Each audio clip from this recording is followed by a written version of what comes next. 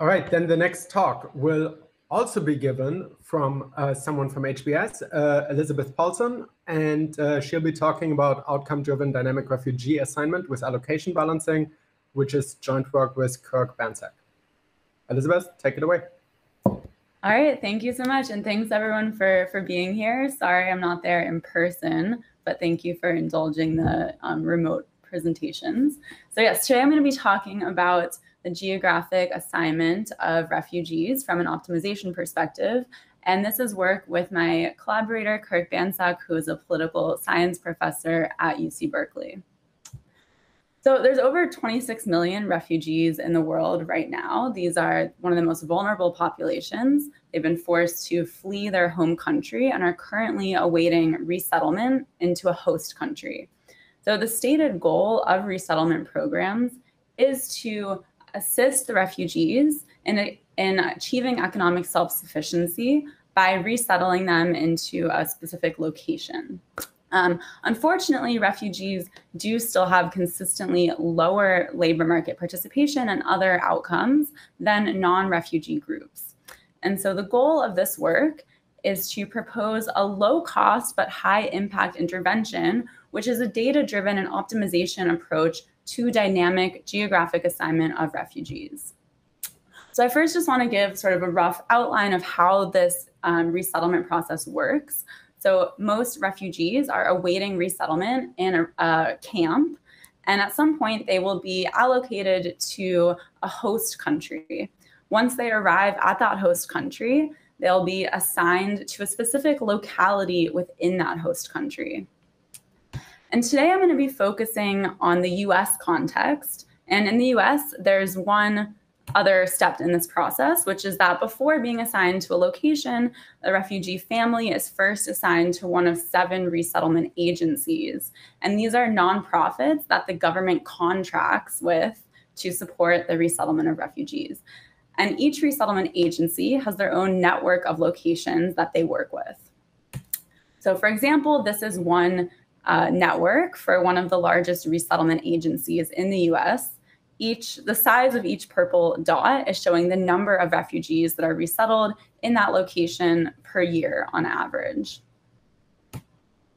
So currently in the status quo in the US, the decisions about where to place newly arriving refugees are up to individuals called placement officers that work at these resettlement agencies. And so when a new family arrives, they might sort of see a set of covariates on their computer screen, and they'll have to decide what location to assign that case to.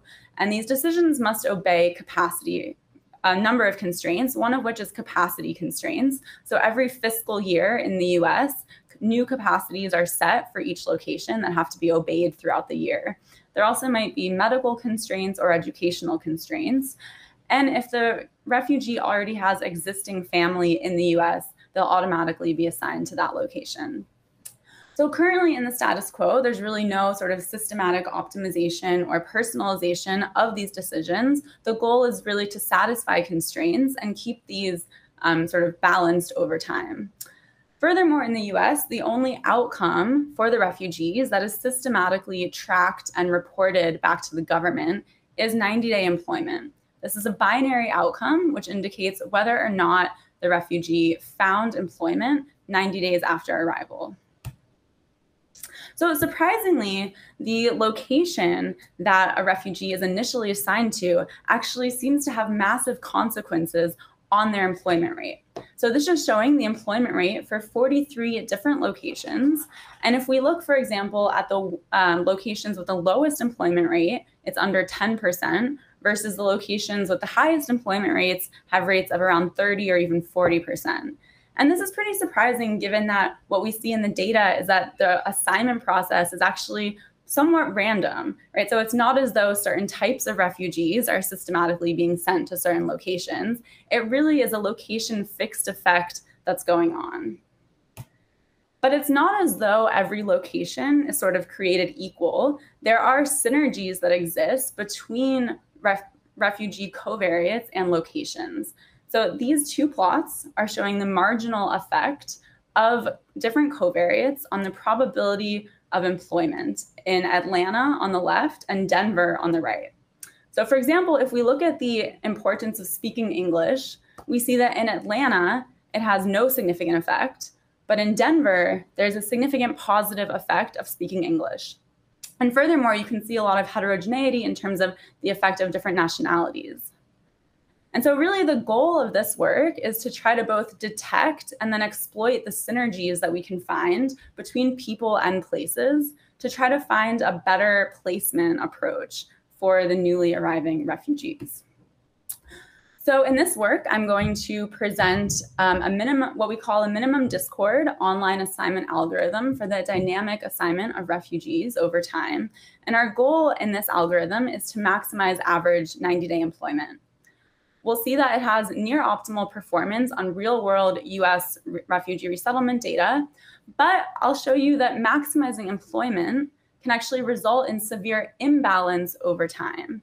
So there might be some locations that receive, more than their share of cases at a certain period of time and vice versa. And this is undesirable because it leads to an imbalanced workload for the placement officers. And so we then propose an allocation balancing modification to the algorithm, and we find that we can achieve near perfect balance with a very small loss in employment outcomes. And then I'll also discuss 2 ancillary benefits of allocation balancing as well. All right, so the overall approach of this method really has 2 stages.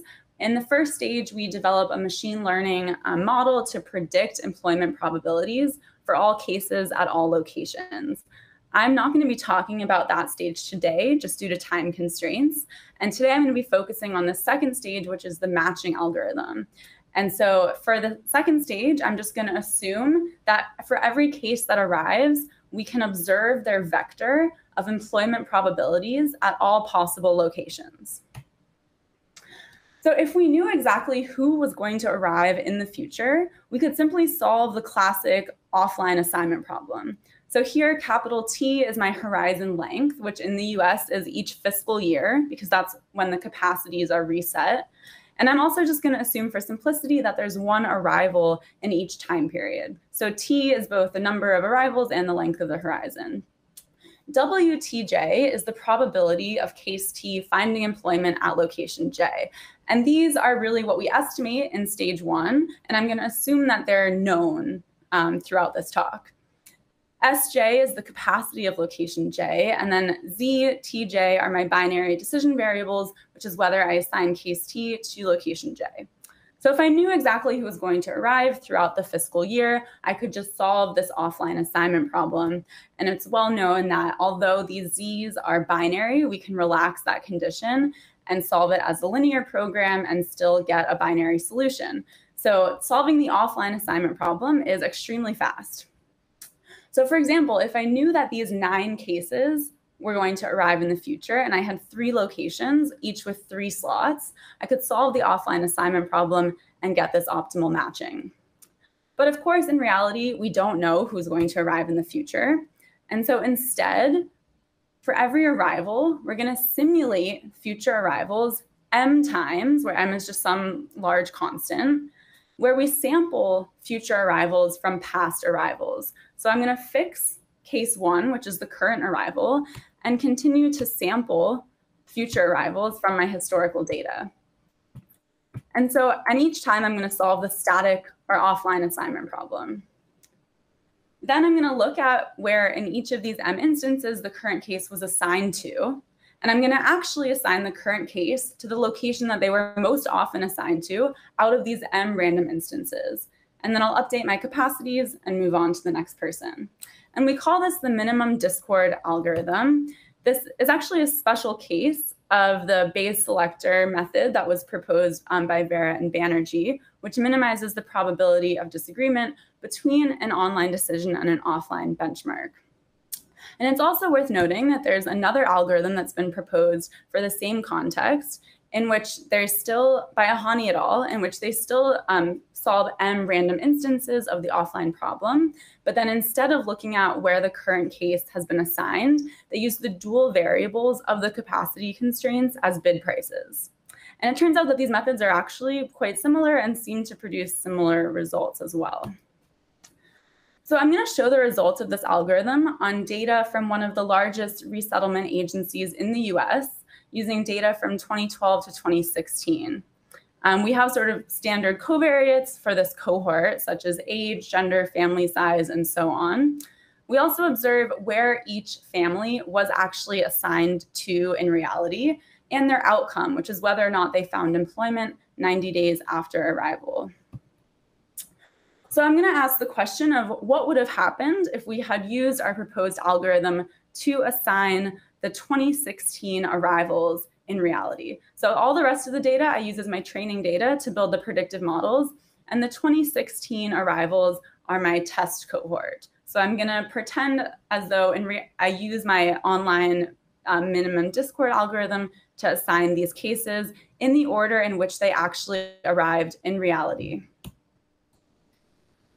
So we find that the minimum discord algorithm achieves 95% of the hindsight optimal solution, which is the best possible matching that I could have achieved if I knew all of the arrivals ahead of time. Right, so I just take all of the 2016 arrivals and I solve the offline matching problem, and that's my hindsight optimal benchmark.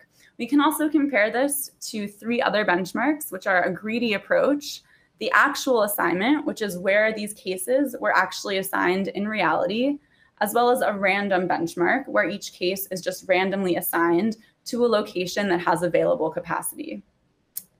And I want to point out that this 5% optimality gap between our method and the hindsight optimal solution is primarily due to non-stationarity in the actual arrival process. And that if we randomly shuffle the arrival dates in order to mimic a stationary process, the optimality percentage actually jumps to 99.5%. But let's dive a little bit deeper into what this algorithm is actually doing. And so here I'm showing the allocation over time to the 9 locations that have the largest capacity. And what you can see is that some locations, such as location 4 and 7, tend to be oversubscribed at the beginning of the period, and then they both run out of capacity about halfway through the period. Whereas locations 5 and 6 don't seem to receive very many cases at the beginning of the horizon, and then they jump up in their assignments towards the end of the horizon. And this imbalance is really due to the non-stationarity of the data. And I should also mention that it's not just due to our algorithm being suboptimal. If you actually looked at the offline hindsight optimal solution, you would see a similar pattern. It's really caused here by non-stationarity. Because if all we care about is maximizing outcomes, and a group of similar cases arrives, in a similar time frame, then if we just want to maximize employment, there's really no reason that we wouldn't send all those cases to the same location. But in practice, this is highly undesirable because it leads to an imbalanced workload for the placement officers, as well as other workers that are helping these refugees get set up with housing and other benefits. And so I want to propose a solution that increases balance. But first, I have to introduce a queuing model, which is how we really measure the imbalance in the system. So I'm going to assume that every location has a processing rate, rho, which we can think of as how many cases that location can process in one time period. And by process, what I mean is set up the family with housing and benefits, enroll the children in school, etc. And because resettlement officers cannot move between locations, we really want to maintain a balanced workload for them. So by applying this queuing model, we see that in the outcome maximizing algorithm, or the minimum discord algorithm, the average wait time is about 2 weeks. And furthermore, locations are idle about 18% of the time. So in order to combat this imbalance, we propose a modification to the offline problem, which essentially penalizes wait time. So wait time here is shown in blue. BJT is the buildup at time T at location J, which is just the number of people both in the queue and being processed. Don't worry about the math here. The key takeaway is just that we're sort of adding a penalty to wait time, and gamma is a parameter either set by the researchers or the policymakers that balances how much we care about having a balanced allocation versus how much we care about maximizing employment outcomes. So the problem with this formulation is that it's no longer a linear program, which means that it could actually be quite slow to solve this problem in practice, especially if we need to solve it, many times for each arrival.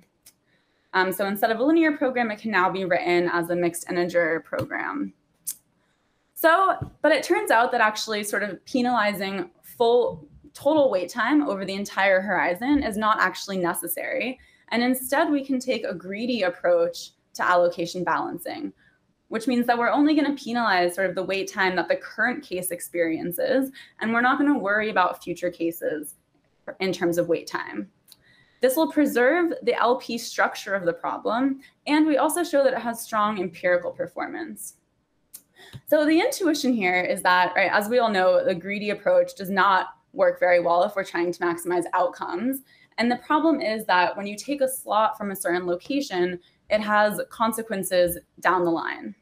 But in terms of wait time, that's not necessarily true, because you sort of have this renewal process happening, right? Where if we assign a case to a certain location, eventually that case will be done processing at that location. And so it's really only an issue for future arrivals if we have arrivals that arrive during that processing time that would have also liked to go to that location. So it's a bit different than sort of maximizing outcomes, and it turns out that a greedy solution for balancing actually works quite well. So we can see the results as gamma varies. Increasing gamma should generally decrease employment, but also drastically decrease wait time. And that's exactly what we see in this figure, with one caveat, which is that it seems that by a very slight positive gamma of 0.001, we actually get a slight increase in employment. This was, unexpected, and we think that this is due to sort of idiosyncrasies in the data and really due to the non-stationarity in the data. But in general, we see that as gamma increases, the employment rate falls and average wait time also falls. So I want to now zoom in on a particular gamma of 0.005. And so if we had chosen this gamma, then we can see already just visually that the allocation over time is much more balanced. The average wait time is now just under 2 days, and locations are only idle about 4% of the time. And furthermore, the employment level is 98% of what the employment level was when we were just maximizing outcomes. Elisabeth, sorry, let me interrupt you. You're out of time, so could you maybe wrap up? Sorry. Oh, sorry. Yes, this is basically the last slide. I'll skip over the additional benefits and just say that all of this work is part of the Immigration Policy Lab's GeoMatch team at Stanford University. And these algorithms are actually currently implemented in a pilot in Switzerland, with new pilots in process in other countries as well. So thank you very much, and sorry for going over time. Thanks, everyone.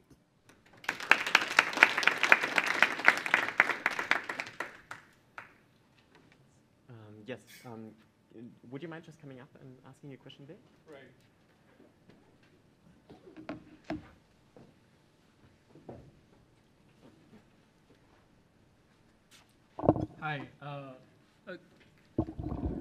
Hi.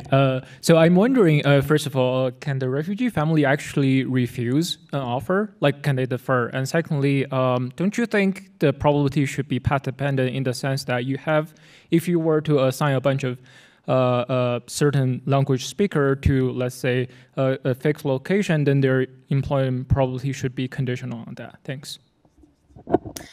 Yeah, so to answer your first question, which was, wait, sorry, can you remind me what the first part was? I just blanked. But okay, I'll answer the second part first, which is that we currently don't consider sort of the endogeneity of our most recent assignments, but we do sort of periodically update our predictive models to capture changes in the locations, right? So if after a while a certain type of refugee is like being assigned to a certain location and that creates more synergies, then we will capture that in the models at once we update the models. So we're not really doing it in real time, but we're doing it kind of on a longer scale. And then can you remind me what the first part was? Whether declining is possible for refugees. Yes. So no, that is unfortunately not possible. Currently, the host countries that we work with do not solicit preferences from refugees, nor do they currently have the ability to decline. However, I will mention that, the families do not have to remain in the location that they are resettled to. They are free to move throughout the US. However, they would forego certain benefits if they move before 90 days are up. So most cases do remain in the location that they're assigned to for at least 90 days. Thank you. Thank you again.